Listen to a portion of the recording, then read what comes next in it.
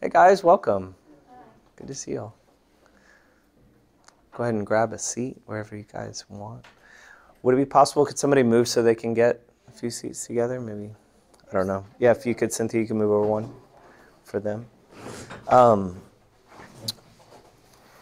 So a couple things in this class. Remember, we're painting the picture of what it might have been like in the upper room.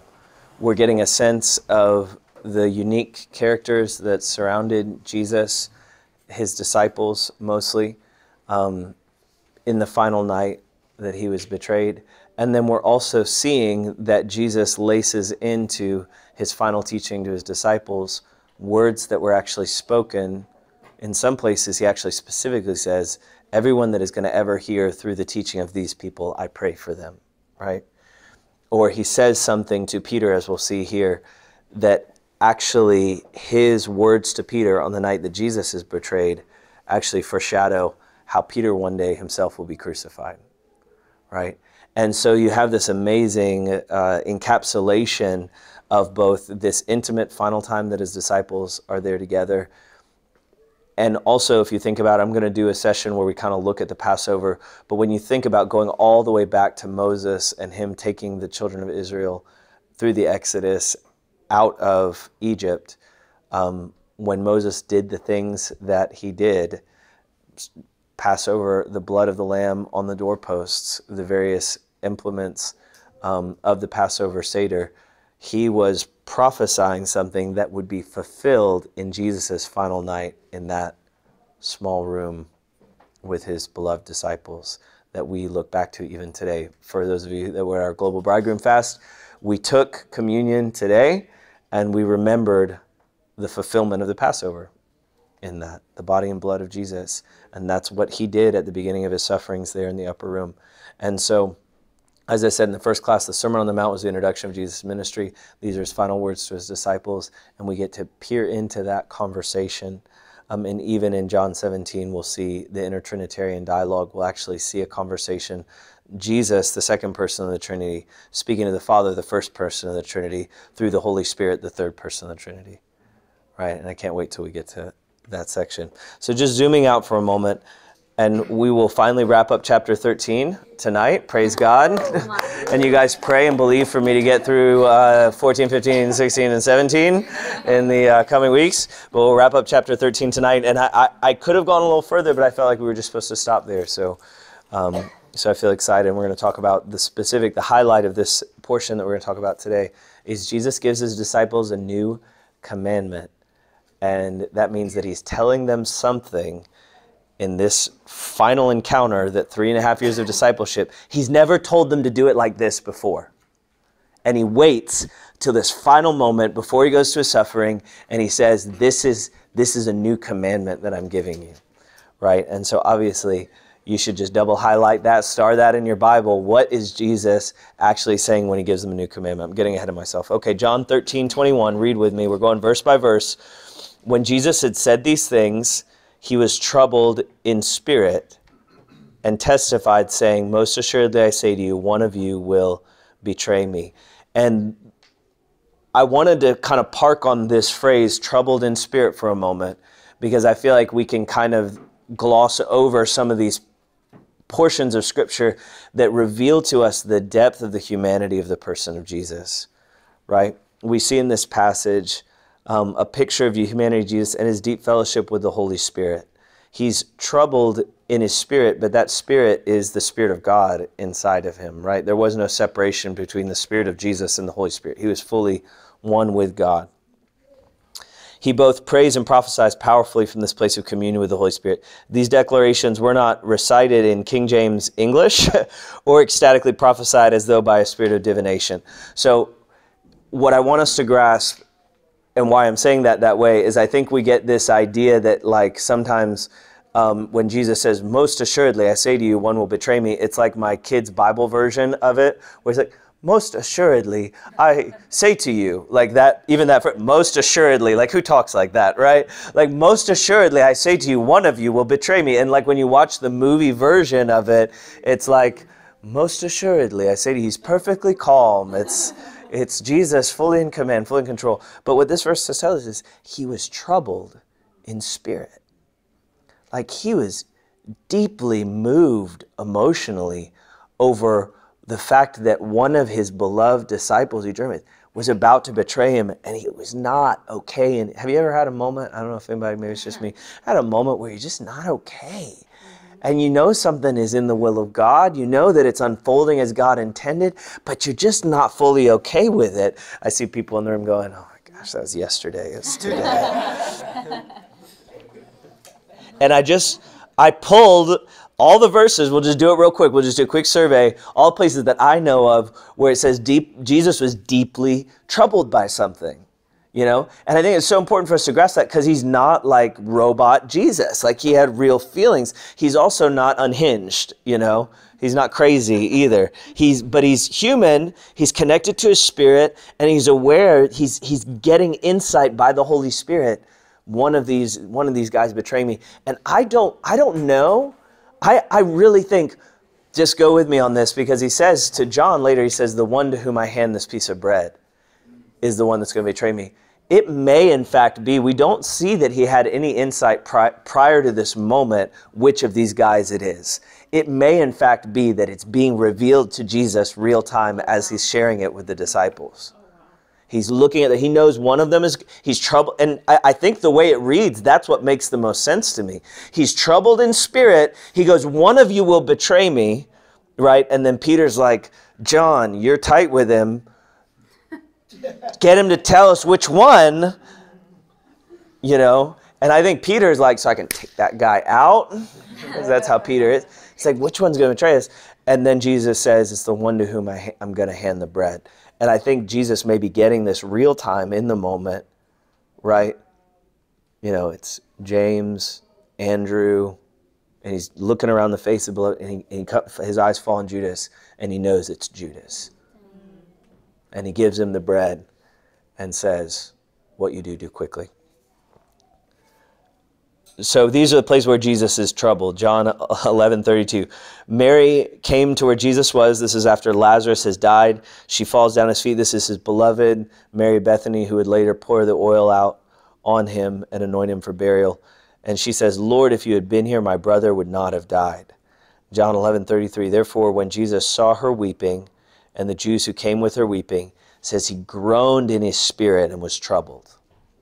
Now, he had already told his disciples that Lazarus was going to rise from the dead, right? So he already knew that the outcome was positive, but Jesus is deeply affected, even as one who sees the end from the beginning. It's so important for us to know Jesus is still totally with us in our pain. Even though he knows the miracle is going to happen, or even though he knows that there's ultimately deliverance from death, he's never looking at us patronizing, going, Mary, don't cry. It's going to be fine. Patting her on the head. I can do this with my wife, right? Patting her on the head. You got to fix my button. Are they off? Yes. Okay. I know, I didn't want to interrupt them either. This is the benefit of having my wife in class on the front row. Thank you, honey. Everybody on the video, yeah, my wife said thanks for that. A hand for Hannah. All right. So he was groaned in spirit, he was troubled. Where have you laid them? He said, Lord, come and see. And it says, the shortest verse in the Bible, 2 words, Jesus wept, right? Troubled in spirit, groaning, I believe, in intercession. We'll look at Romans 8 where it describes the Spirit groans inwardly within us. And that groaning is intercessory, it is the Spirit, but it is also our human emotion, right? And that's something that's so important for us to understand as an intercessory community. There are moments that the Spirit of God comes on us. We're groaning inwardly in the Spirit, but that's going to come out expressed in tears, expressed in sighs, expressed in deep wails. It's going to come out expressing itself in human emotion, because that's how the Holy Spirit expressed himself in the life of Jesus, right? Luke 19:41, he draws near, he sees the city, and he wept over it. And he prophesies over Jerusalem with weeping. If you had known, even you especially in this day, the things that make for your peace, but now they are hidden from your eyes. For days will come upon you when your enemies will build an embankment around you, surround you, and close you in on every side. And this happens before that generation passes away. By AD 70, within a short window of time, it's AD 30 at that point, within 40 years, that city is going to fall to Roman siege. and that city close you on every side, level you and your children within you to the ground, and they will not leave you one stone upon the other, because you did not know the time of your visitation. So Jesus approaches in Luke 19, the city of Jerusalem, knowing that he's going into that city to suffer and die at the hands of those people. And his heart is not moved in anger at what he's about to suffer. His heart is weeping because their inability to recognize him as their true Messiah is going to ultimately result in their judgment. But his response to their judgment is not, "I told you so." It's not vindictive or wrathful in that moment. He's crying before the Father for the mercy of Jerusalem. But yet, so it's the Spirit of God inside of him, right? But that Spirit is moving him to tears. That's what I want us to see. Like the Holy Spirit is fully possessing the Son of God, but yet the Holy Spirit in him is moving him in compassion and in mercy, and he weeps. John 12:20, there were certain Greeks who came up to worship at his feet, worship at the feast, Then they came to Philip, who was from Bethsaida, Galilee, saying, "Hey, we wish to see Jesus." Philip came and told Andrew, and in turn, Andrew and Philip told Jesus. So there are these Greeks that are kind of treated a little differently than the Jews, because they're Jews by conversion, right? They're the Hellenist Jews. And there's kind of we won't get into all of it now, but there's a little bit of like an insider-outsider thing. And so they're going to the disciples that they think are going to be sympathetic to try and get an audience with Jesus. And this is all happening. And Jesus says, answered them, saying, "The hour has come, the Son of Man should be glorified. Most assuredly, I say to you, unless a grain of wheat falls into the ground and dies, it remains alone. But if it dies, it produces much grain. He who loves his life will lose it. He who hates his life in this world will keep it for eternal life. If anyone serves me, let him follow me. And where I am, there my servant will also be. If anyone serves me, him my Father will honor." And here's what I want us to grasp, as in so many of these passages that I'm highlighting, even when we're thinking about the upper room. Again, you hear that, lest a grain of wheat fall to the ground. In our minds, we think of the pastor who has preached that message, and we've heard them talk about discipleship in that way. Who's familiar with that passage, right? We're all familiar with that passage. Do we imagine Jesus, when he's saying that, deeply troubled because he's describing what he's about to suffer? No. He's not just preaching a good sermon message on how we all have to suffer together. He's going, "I'm the grain of wheat. I'm about to fall to the ground." And that, what we have, we just have to see the beauty of the humanity of Jesus. He embraced it despite being deeply troubled by it. He says, "My soul is troubled." What I just told you, I'm troubled by it because it's going to require much of me. But what shall I say? "Father, save me from this hour." Now, why would he say that? Because he wants the Father to save him from this hour. But he's going, "But for this purpose I came to this hour. Father, glorify your name." He's having a moment, even before he reaches the Garden of Gethsemane, where he goes, I'm troubled in my humanity about this, but it's not about my glory, it's about God's glory. Your will be done, not mine. And what I want you to get, okay, because I believe the Father works in our own lives in the same way. The comforting voice of the Father responds to Jesus' humility, submission, his troubled cry. And get this, it's only one of 3 times that this occurs. It occurs at the beginning of Jesus' ministry. It occurs on the Mount of Transfiguration where there's an audible voice of the Father. And then it occurs at this moment where Jesus is troubled in spirit and filled with, I think, a certain degree of doubt, but resolution to obey the Father. It literally says the heavens opened and the Father says, "I have both glorified it and will glorify it again."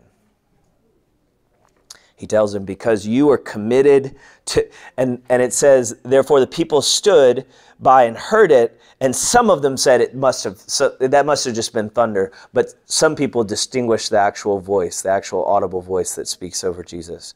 Others says, "An angel has spoken to him." Jesus said, "This voice did not come because of me, but for your sake. Now is the judgment of this world. The ruler of this world will be cast out, and I, if I am lifted up in the earth, will draw all people to myself." He said this, signifying what kind of death he would die.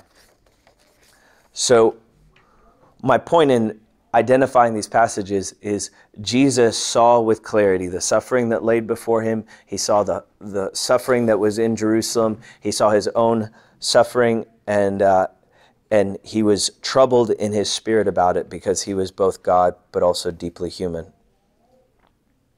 final place, we'll just look at this final verse, Luke 22:44. This is Jesus in the Garden of Gethsemane, just a few hours later, removed from the upper room. It says, being in agony, he prayed more earnestly. His sweat became like great drops of blood falling down to the ground. Right? Literally, he prays with such intensity in the power of the Holy Spirit that his blood vessels break. And I want you to pay attention here and just to look in this passage because it connects to what he's about to say to Peter and what he's about to say to Judas. And it says, when he gives them instruction, he's actually telling them pray for something very specific, and I hadn't seen this before.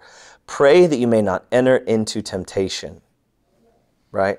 That's what he tells his disciples. And he withdraws from them about a stone's throw away. He kneels down and he prays, this, Father, if it's your will, take this cup, nevertheless, not my will, but yours be done. And he's praying with such an intensity that an angel actually appears to him from heaven, strengthening him. Now, I've felt angelic presence before in ministry, but there's one particular story that I'll share with you guys where I worked at a summer camp with one guy's name was Chad. And Chad worked at this camp in Texas, and he and I had been friends at another summer camp the summer before. And Hannah and I and this guy Chad, another guy Jonathan, had all gone out to this camp in Texas to work together for the summer. And Chad was like he was kind of a bit of a jock. He's a lot bigger than I am. We once had to actually fight on this flotation device. He beat me pretty bad. But anyway, at summer camp. So, but Chad was a good-hearted guy, but he was not a super spiritual, charismatic kind of person. You know, imagine just kind of a jock, summer camp dude. And a couple weeks into our camp experience, he was so worn out and tired that he was thinking about quitting. And he told me this a few weeks removed from the experience that he'd had, but he was praying and just asking God to help him. And he said while he was praying, he felt this hand on his back in prayer. And then he ends up laying down in his bed, and he said he felt like someone was holding his feet, and he felt all this energy come into his body, he said. And there was no one there. But he came to me because I guess he thought I was a little more of the charismatic guy. A few weeks later, he goes, I had something happen to me, and I have to tell you about it. He goes, I was praying, and it felt like someone was holding my feet. And he said, I got filled with this like supernatural energy and strength. And he goes, I was thinking about quitting because I was so tired. He goes, I have had like this supernatural energy on me for weeks now. He goes, I'm still running off whatever the supercharge I got.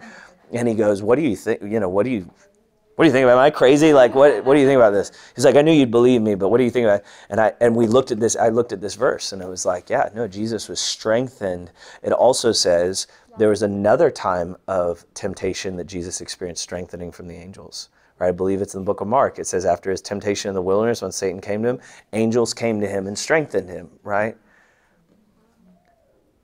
I'm going to keep coming back to it because it's just mind-blowing. It says Jesus created everything with his words, right? John makes that really clear. John chapter 1, the word became flesh and dwelt among men, but it was by him, through him, for him, all things were created. So God creates all the angels, all creation, then he takes on human form. He becomes so human that the angels he created are now strengthening him. What kind of humility is that Jesus has so humbled himself that he's the God of the universe he is only light. There is no darkness. There is no shadow in him. But he is now susceptible to temptation because the only way he could reclaim victory and redemption for humanity is to be vulnerable to this kind of temptation in the garden where he wants to do his will, but instead he chooses to do the will of the Father and reverses the curse that was released in the Garden of Eden by Adam, where he said, I'm going to do my will instead of God's will, thus becoming the second Adam and the firstborn among many brethren. And he possesses redemption for us by becoming susceptible to temptation, yet saying, no, not my will, but yours be done. Wow. And the angels, I mean, imagine if your job is, okay, so God became a man and God the Father sends let's just say Angel Larry. It's Angel Larry's job. It's like, okay, I have an assignment for you. Go into the earth realm because Jesus needs strength. The one that's sustaining your very existence needs strength for the suffering that he's about to go through. Right? And what's amazing is all these pictures of the way that Jesus prayed and wept and was in tune in his spirit. He was both spirit and man. He was both spirit and human, right? It says Romans 8:26, likewise the Spirit helps us in our weakness. So when it says helps us in our weakness, what does that mean? That means Jesus in the Garden of Gethsemane, he can't pray. He just has tears. He just has groans. Jesus at the tomb of Lazarus, he just tears and groans. Jesus looking at Jerusalem, tears and groans. Jesus troubled in spirit in the face of great adversity and trial. He doesn't have words, but the Spirit helps us in our weakness when we don't know how to pray. The Spirit makes intercession for us with groanings that cannot be uttered. It's perplexing. It's embarrassing. How is that what is needed? Yet in the garden, what did Jesus need? Oh, Father, not my will, but yours be done.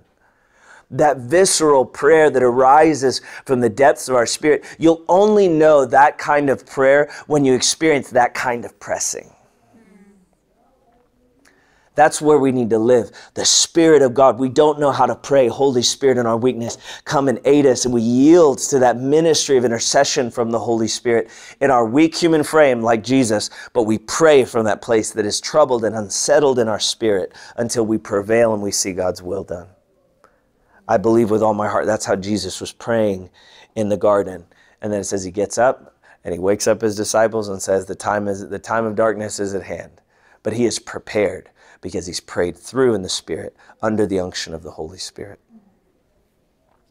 When did that unsettled feeling come on him in the first place? I mean, it very well might have been right there in John 13, where it says he's troubled in spirit, right? Okay, John 13:24. It says, Simon Peter therefore motioned to him to ask who it was among them who spoke. So Jesus has just said, he's troubled in spirit. One of you will betray me. Who is the one? Peter goes, motion. So he's like, I guess Peter's over here and John's over there. And I want you to get this picture too, that John, likely Jesus is reclining. So I guess I'll just recline for you guys. So Jesus is like this, because that's how they sat, on pillows and things. They didn't sit upright like we did. So Jesus is reclining at the table. And then John, observing Jesus's distress, puts his head on Jesus's chest. And it's not because they're just like chilling that way. It's because Jesus is upset and John is comforting him. Wow. It's a familial picture showing the intimacy of their bond. It's an emotional, Jesus is troubled. And John's observing that he's upset. And so basically, John goes to give him a hug. Like he goes to comfort his friend, put his head on his chest. And Peter's like, find out who it is, John. Find out one of us. Yeah. Is that cultural? Oh, totally. A lot closer than they are in America? I don't know. I've read that before. That would be very profoundly, that would be just super awkward if that were to happen between two brothers. Right. Now, you know what I mean? But I mean, I've had, maybe the equivalent way to think about it is like during times of great sadness, I've had people put their arm around me, right? Or hold me. I mean, I honestly was sad about something this past weekend, and a friend held me while I cried. There was a brother, I love it. I'm all And so I think it's odd when you take it out of the context of distress. But when you picture, I mean, if I had a close friend and I'm weeping or I'm troubled and they went to hold me and comfort me, that wouldn't strike you as odd. That would be very natural and moving, right? And so that's what we have to picture. I think a lot of times we abstract the emotional intensity of what's happening in these out of the scripture because it doesn't give us great detail. It just tells us Jesus was in distress. But you can see from the way that they interact with each other, it's like that's why John has his head on Jesus' chest, is likely because he's trying to comfort and be close to his friend. And Jesus is saying, one of you is going to betray me. I'm going to go through this incredible suffering. And Peter's like, find out who it is. Right? That's what I think. That's what I think Peter's thinking. And I think he's supportive evidence of that because the moment, later on, I think it's in Luke or Mark, but when the betrayer comes and Judas betrays him, Peter pulls the sword in that moment, right? So I'm going, he's probably thinking, what can I do to go ahead and take care of this traitor right now, right? And that adds even more weight when Jesus goes, yeah, so you're not the traitor, but you will deny me 3 times. Right. And so Jesus' beloved disciple John, likely in response to Jesus' distress, put his head on his chest. They were deeply familiar in how they related to each other. John is the one whom Jesus would entrust his own mother. They were extremely close, right? So John 19:26, when Jesus therefore saw his mother, this is Jesus from the cross, and the disciple whom he loved, which we see in Scripture, this is on Scripture, John 19:26, point A, under John 13:24. It says, the disciple whom he loved standing by. So the only recorded disciple that we see that actually makes it to the cross, to the scene of the cross, is John. And he's standing there, and Jesus says to his mom, woman, behold your son. Says disciple, behold your mother. And from that hour, the disciple took her into his own home. So Jesus was the oldest of his brothers. Mary, we don't see Joseph in the picture at all, so she's widowed, right? So it would have been Jesus' responsibility to care for his mother as the oldest brother. And so in one of his final acts from the cross is to delegate responsibility, and the person he chooses is John. Wow. And John takes responsibility for Jesus' mother. I mean, they were like brothers. Along with the siblings too? I don't know how that works. It just tells us about the mom. So, but we know that he did have sisters because it tells us elsewhere that Mary and Jesus' siblings are gathered together. I think it's in the book of Acts. But yeah, took her into his own home. And ironically, John ends up being the disciple that lives the longest. Right. So I guess take care of Jesus' mom, and you're going to live. It says if you want to live long in the land, honor your mother and father, right? First commandment with a promise. He honored 2 moms. But if you're going to take care of Jesus' mom, you're going to be the last to be martyred, right? And then John 21:7, therefore that disciple whom Jesus loved said to Peter, it is the Lord. Now when Simon Peter heard that it was the Lord, he put on his outer garment, plunged into the sea. So those are the 2 places where John refers to himself 3 times in the book of John. He refers to himself. He gives himself the descriptor, the disciple whom Jesus loved. Confidence, and I think it was just the nature of their relationship.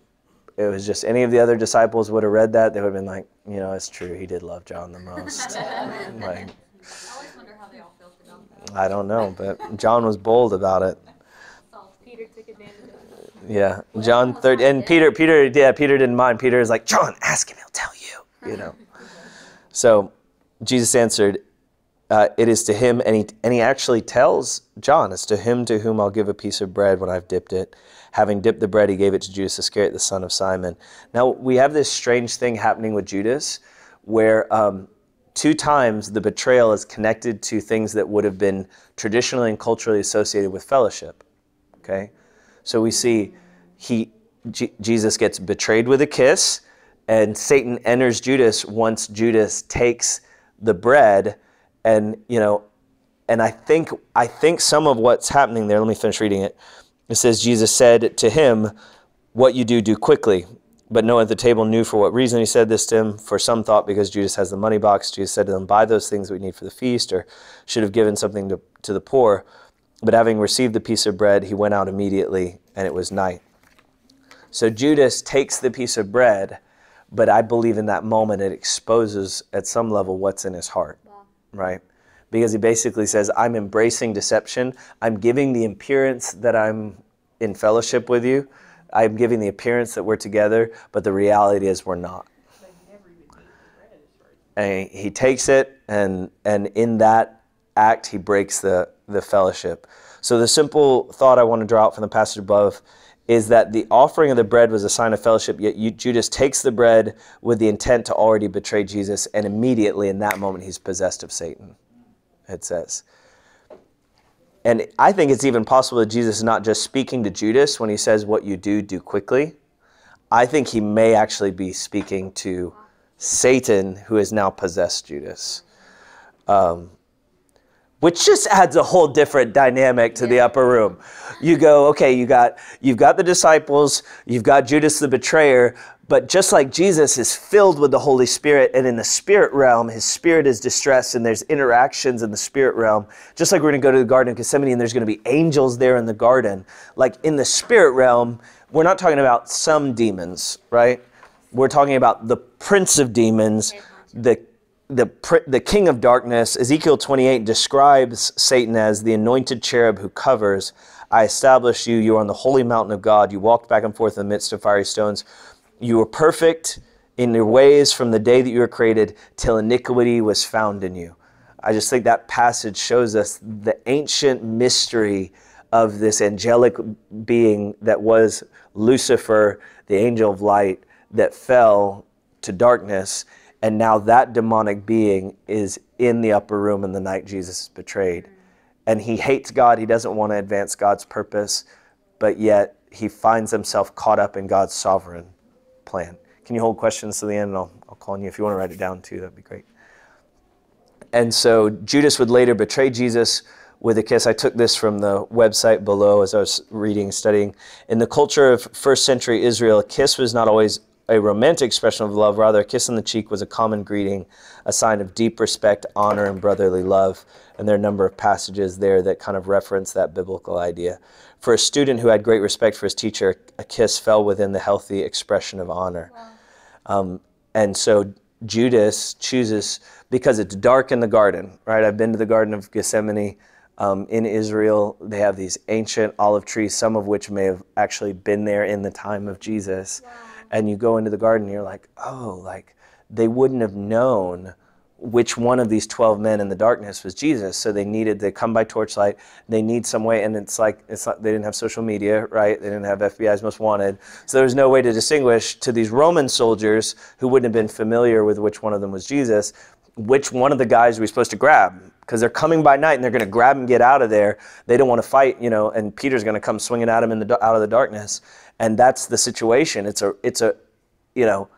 raid. It's a midnight raid in the garden to capture, in their mind, this man who claims to be king. And we don't know what they're going to do. And so we found this guy Judas, who knows that that's where they would retire to pray, right? And he brings that inside information and he leads those that are going to capture Jesus to him. And then he identifies him. And he uses the choice because he knew Jesus would accept it. And Jesus says to him, Luke 22:47, while he was still speaking, Jesus is saying this to his disciples, hey, arise, hour of darkness has come, in Luke. And get that, he's not judging that by anything in the natural. He's prayed through in the spirit, and he knows in his spirit, okay, the time has come, and I'm about to go face my trial, and he's waking them up. Just observe the sensitivity to Jesus, to what is occurring around him. He knows darkness is coming, and there, behold, a multitude, and he who was called Judas, one of the 12, went before them and drew near to Jesus and kissed him.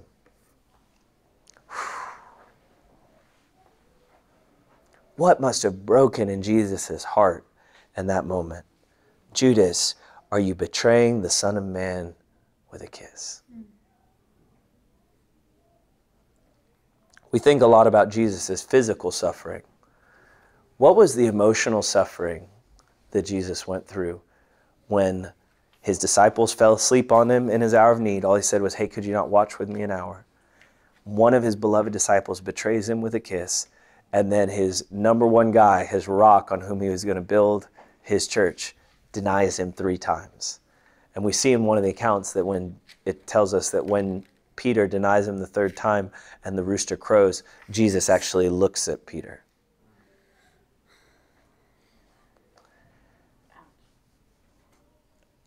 Like I said, we focus a lot on the physical suffering, but the emotional suffering of Jesus, right?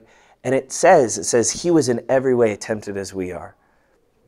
What was even, what was the temptation? To be offended, to be angry, to say, forget these, forget these guys. Like, it's not worth it. You pour your life into a group of people, and in your hour of greatest need, they utterly abandon you. And then the Father himself, Jesus says, my God, why have you forsaken me? Last of all, the Father himself withdraws communion from the Son, something that never happened in eternity past, and Jesus plunges into darkness.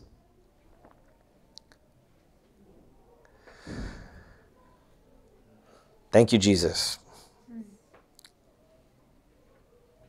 So now once Judas goes out, it says once he had gone out, Jesus now says, okay, now the really important stuff is going to happen. Right? I've washed your feet. I've set an example of loving your enemies. I've given you guys some instruction. There's going to be a betrayal. He's troubled in spirit. And then I think Jesus gathers himself and says, now the Son of Man is glorified. God is glorified in him. If God is glorified in him, God will also glory him in himself and glorify him immediately. And so he's saying there's something I'm about to go to that's going to be glory. Again, remember the messianic prophecies. When he keeps saying, I'm going to be glorified, we all know, oh, he's going to be glorified in death and resurrection, right? They're thinking, okay, now we're talking, all that betrayal stuff is over and dealt with. Now we're talking about glory. That's right. Let's talk about the King of glory coming into the city of Jerusalem and taking over. Little children, I shall not be with you a while longer. You'll seek me, and as I said to the Jews, where I'm going cannot come. So I say to you, a new commandment I give to you, that you love one another as I've loved you, that you also love one another. Later on, they say, we don't understand what you're saying to us. Because it seems like he's saying contradictory things. I'm about to be glorified, I'm going to be taken away. Right? It's a mystery. Looking back in hindsight, we understand it. But it's very mysterious, the things he's describing. And so he explains this new commandment. So Matthew 5:43, Sermon on the Mount, Jesus explains this whole idea of loving your enemies, right? You've heard what was said, you shall love your neighbor and hate your enemy. But I say to you, love your enemy, bless those who curse you, do good to those who hate you, pray for those who spitefully use you and persecute you, that you may be sons of your Father in heaven. And he makes the sun rise on the evil and on the good, and he sends rain on the just and on the unjust. And so he says is, God is kind to people that don't deserve it. God loves people that don't deserve it, so you love people that don't deserve it, right? And if you're called to love people that don't deserve it, you're certainly called to love people that are your friends and your family. And so he's going the most extreme example. From the very beginning, he was teaching what it means to be a child of God in the kingdom of God as you extend love to the most undeserving, right? So my question to you is, if he taught that from the beginning, then why did he tell them when he said, love one another, why is he telling them that that's a new commandment? I think it's because of the thing, and so what that caused me to believe is it's the way he qualifies what it means to love one another. He says, as I have loved you. And when he puts that descriptor on it, what he's doing is saying, I'm asking you to do something more than just be kind to those that don't deserve it. What I'm asking you to do is love in the like manner that I'm about to demonstrate love for you, which is pointing directly to the cross. And John gets this message clear enough later that he writes about it. 1 John 2:7. Brethren, I write no new commandment to you, but an old commandment which you have had from the beginning. So he's going, okay, think about this. Sermon on the Mount, right? Like love, this is all the law and the prophets, hang on, love the Lord your God with all your heart, soul, mind, and strength, and love your neighbor as yourself. So he's going, I'm not giving you anything new, okay? And then in verse 8, again, a new commandment I write to you. So is it an old commandment or is it a new commandment? John literally back to back, he says, I'm not giving you anything new. What he means is, okay, you've heard this before, but you've never seen it like this before, right? A new commandment I write to you, which this thing is true in him and in you, because the darkness is passing away, the true light is already shining. He who says he's in the light but hates his brother is in darkness until now. He who loves his brother abides in light, and there is no cause for stumbling in him. He goes, this is what it means to be a Christian who lives in light and not in darkness. If you want to define it by one simple behavior, love your brother, love your sister. Is that a covenant change? I'm not going to get in. I'm not going to address that now, but he's going, love your neighbor as yourself. That's the old commandment, but now I'm giving it a new expression, a new commandment I give to you. Love in the way that I'm about to demonstrate love to you. And then he writes again, 1 John 3:16, by this we know love, because he laid down his life for us, and we also ought to lay down our lives for our brethren. So it's not that he's telling them to do something new. He's defining it in a way that's unprecedented. He's defining it in, this is what love is. Look at Jesus on the cross, right? His body broken, his garments rent from his body, saying, Father, forgive them, they know not what they do. It's one thing to say, love your enemies, but then when you look at it in the context of the new commandment he gives them, we go, okay, so there is absolutely no room for me to not show mercy. There's absolutely no room for me to not forgive, because Jesus forgave me and it was my sins that put him there. John 13:36. Man, I was like, I don't know if I have enough for tonight, but we're doing great. We're going to right on time. So now Simon Peter said to him, what caught Simon's ear and all the things that Jesus just said?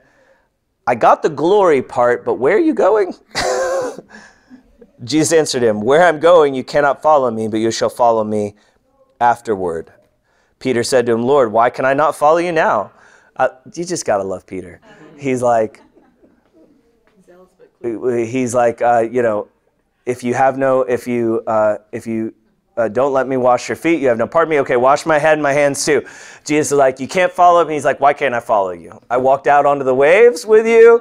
Like, we got a good thing going. I'm your number one guy. I'm the guy that's there, Show me if someone's going to betray you, let me have at him, right? Why can I not follow you now? I want to go where you're going, Jesus. And Jesus answered him, will you lay down and he goes, I will lay down my life for your sake. And Jesus goes, will you lay down your life for my sake? Most assuredly, I say to you, the rooster shall not crow till you've denied me 3 times. Meaning, rooster crows at the end of the night, right? By the end of this night, you're going to have denied me 3 times. Peter, in the above passage, vows his commitment to die for Jesus with a zealous and sincere heart, and will ultimately, immediately fail and deny Jesus 3 times, right?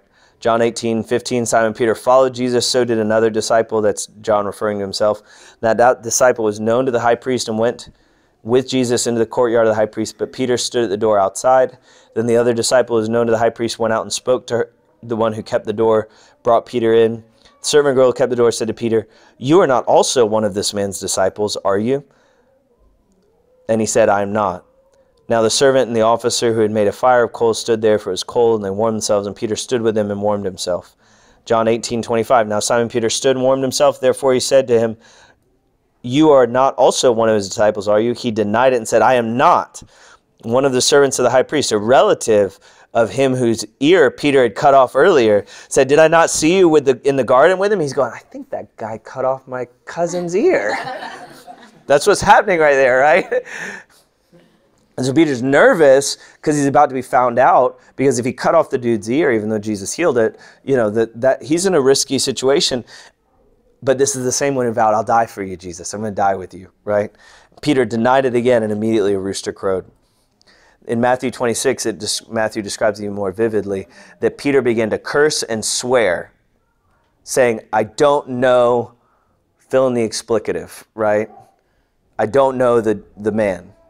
Immediately a rooster crowed, and Peter remembered the word of Jesus, which he had said to him, before the rooster crows, you'll deny me 3 times. It says he went out and he wept bitterly, because everything that was in him wanted to come through, and he wasn't able to. He failed, and he was faced with his failure, and it broke him. I even think, as I was reading this, John 21:18, most assuredly I say to you, when you were younger, you girded yourself, walked where you wished, but when you're older, you will stretch out your hands, and another will gird you and carry you where you do not wish to go. He spoke, signifying what death Peter would glorify God. So John later on says, hey, Peter, Jesus prophesied to Peter. I was kind of following behind him, listening to this conversation.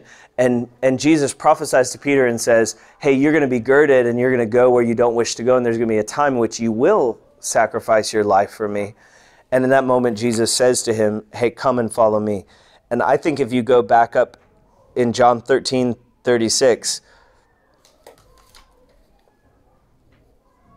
Jesus answered, where I'm going, you cannot follow me now, but you shall follow me afterward, right? And when is that afterward? After you've gone through being broken in your own strength. You're not going to have any confidence in yourself, but you're going to have full confidence in me. And that's when you're actually going to have an ability to follow me. And I love what Jesus says.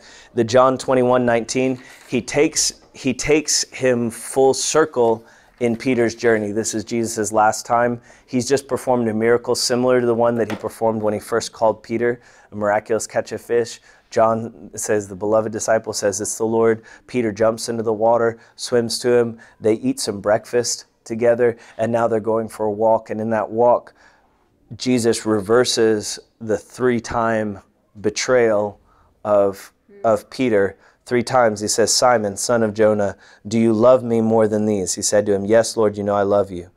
He said to him, feed my lambs. He said to him again a second time, Simon, son of Jonah, do you love me? He said to him, yes, Lord, you know that I love you. He said to him, tend your sheep. Then he said to him a 3rd time, Simon, son of Jonah, do you love me? Peter was grieved because he said to him a 3rd time, do you love me? And he said to him, Lord, you know all things. You know that I love you. And Jesus said to him, feed my sheep. And so he 3 times requests of Peter the affirmation of Peter's love.